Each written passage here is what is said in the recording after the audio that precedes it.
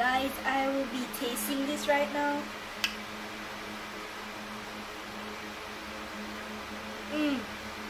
It's nice. You see how she cut it again, make them see how soft it is. Nice, nice. Such a nice and clean and pretty too. Okay guys, so here I have my cornmeal sifted, my cinnamon powder, nutmeg and salt, and my all-purpose flour. Now yes, I'm mixing in this big Dutch pot because I can't find my extra large mixing bowl, and so this should be able to hold it up. So these ingredients have already been sifted, so what I'm going to do now is just combine all my dry ingredients. They've already been sifted. The nutmeg now I move, it's set. Alright, so I'm just going to combine all of these. And when I'm baking, as I'm sure I've said before, I always like to use a wooden spoon. I know them have the modern fancy day like plastic one them or whatever I call them, but I like my wooden spoon. I'm gonna have that wooden spoon in a long time. It have history. Probably need a new set, but this have history. You know, I'm sentimentally attached, as this the bought from my father. It must say a long time that.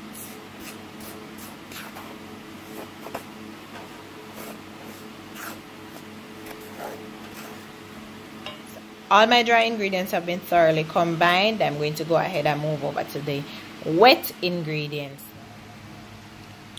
Alright, so what I have here now is my coconut milk, and the portions to all the ingredients will be left in the description bar below. So I have my coconut milk here, I have my water here, I have my butter, I have my sugar, and I have my vanilla.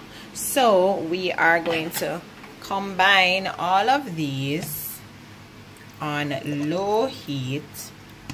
You know want the thing, you know, yeah. Guys, you can also add raisin to your cornmeal. I don't have no raisin. I work with them I have in my house, so I've added that. I'm going to now add the vanilla and my water. This will be the liquid ingredients that will be added to the dry ingredients to make it start get puddingy, you don't know? So I'm gonna give this a little stir to just mix out this properly. Guys, see, I'm using a wooden spoon again. Wooden spoon. When I bake, I just like use my wooden spoon. So I have the heat on medium, but not too hot. I haven't added the sugar as yet, and the something said 2 cups of butter. It never specified if it's melted or hard, and I know if it's melted then no liquid that, so it would have been 2 cups of liquid. I'm not sure if I liquid measuring cup if I use or the dry measuring cup, but I melt it and I use the liquid measuring cup and I eat this. Hopefully my butter enough. I've never made cornmeal pudding on my own before. It's the first time trying it. Normally, my mommy do the pudding stuff. She and my dad used to bake pudding every Friday evening. Every Friday. Okay, so I'm going to add my sugar now.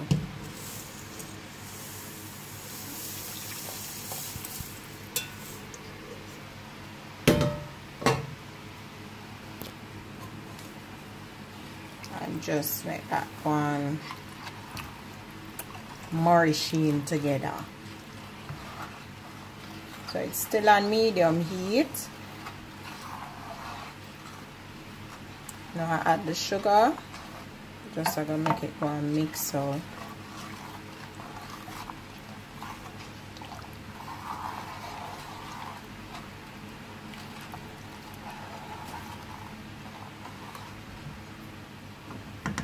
just leave that for like 5 minutes more.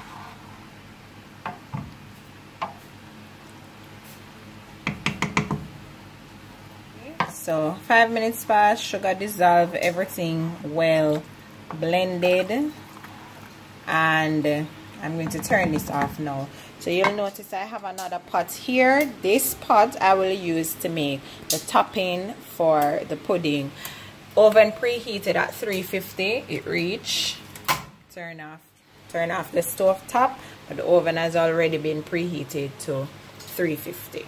This is the baking tin that I'll be using. Yeah, it look old because guess what? This have history too. It coming from my mother and father days.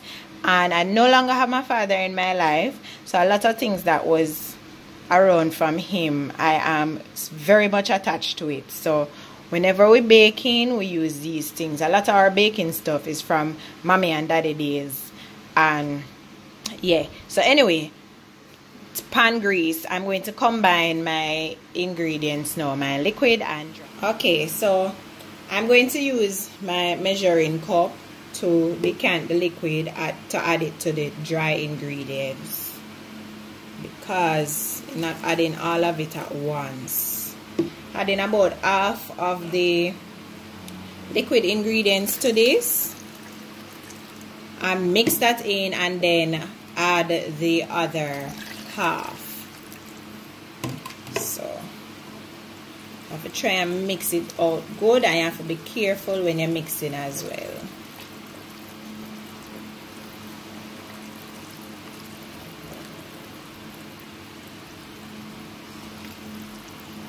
You have to try and mix it out smooth because you don't want any lumps to be left back. So as soon as I'm done mixing out this and it's smooth enough, then I will add the rest of the liquid ingredients. Alright, so this is how it looks after I've added the first half of the liquid ingredients. I'm going to add the rest to it now.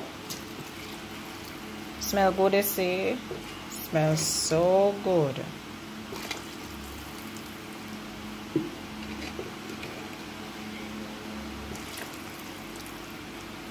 And just stir that up. Alright guys, so I have my mixture poured out into my tin, and I'm going to put it in the oven now for it to bake for an hour. Give, not take. It can't. I don't think it's going to be less than an hour. Maybe an hour and 10 minutes, or 15 minutes, but may I put it for an hour first.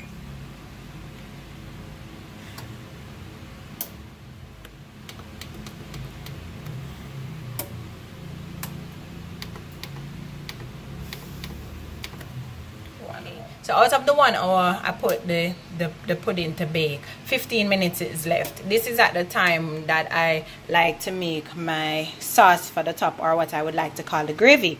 Anyway, I'm going to switch pot. So this is what it is. Some coconut milk.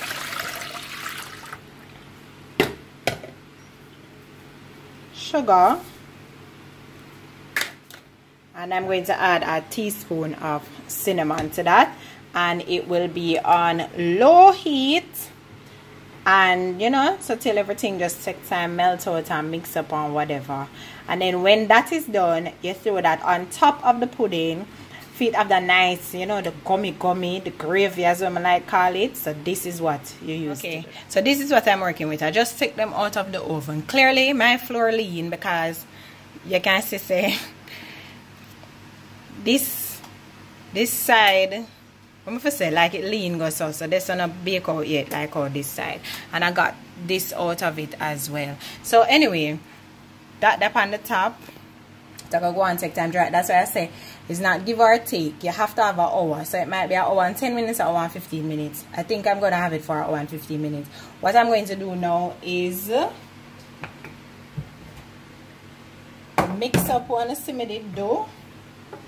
This here, the gravy, yeah, I'm going to add this to the top of these.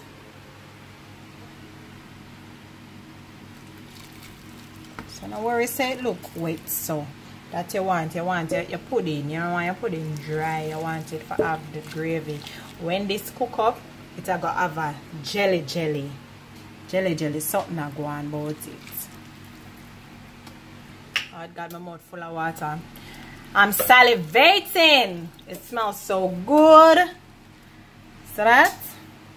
So what I usually do now when that is added, I just take a little spoon, and you see all that buttery goodness one I did I sip on top of the pudding before.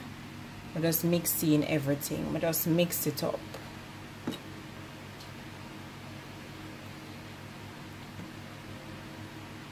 Mix it up.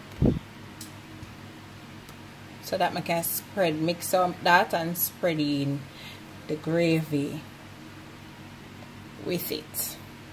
I'm going to do the same for this one. So that everything can just marish in together.